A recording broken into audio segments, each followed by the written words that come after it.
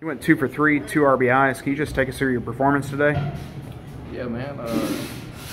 We swung the bats well as a team today. We played good baseball, man, and we were glad to get Schofield his first win as a manager, and it was a good day for all of us. What was it that you saw from their starting pitcher, having spent years in the major leagues, Edwin Jackson? Yeah, no, I thought he was a good pitcher, man. He mixed well. He kept us off balance a little bit. But we did settle in, and we did find a way to score runs. What exactly were you seeing at the plate that was working so well for you? I just, it's always a process.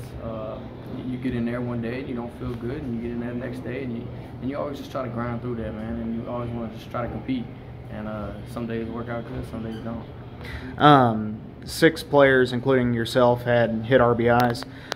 What is it like to see a good offensive performance like this?